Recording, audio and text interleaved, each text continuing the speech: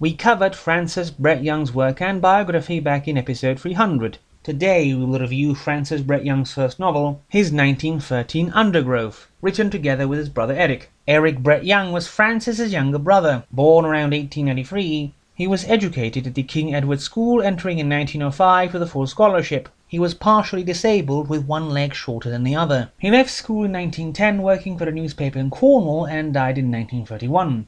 Eric himself only wrote 2 novels, The Dancing Beggars and The Murder at Fleet, both murder mysteries. Beside Undergrowth, he collaborated with Francis on a critical study of the poet Robert Bridges, though only Francis's name appears on the book. The story concerns a dam being built in a remote corner of Wales. Already the sparse inhabitants of the hills were forced out, all but the shepherd Morgan, who still remains with his sheep despite being forced out of his ancestral cottage built in the first years of the 18th century. We see the engineer Forsyth arrive to take charge of the construction very suddenly. He assumes his predecessor, Carlion, retired somewhere, but only on sight do they tell him he died. The second-in-command, Hayward, says he became more and more insubstantial over time, as if one could see through him as he wandered the hills, fascinated in a quite unusual way.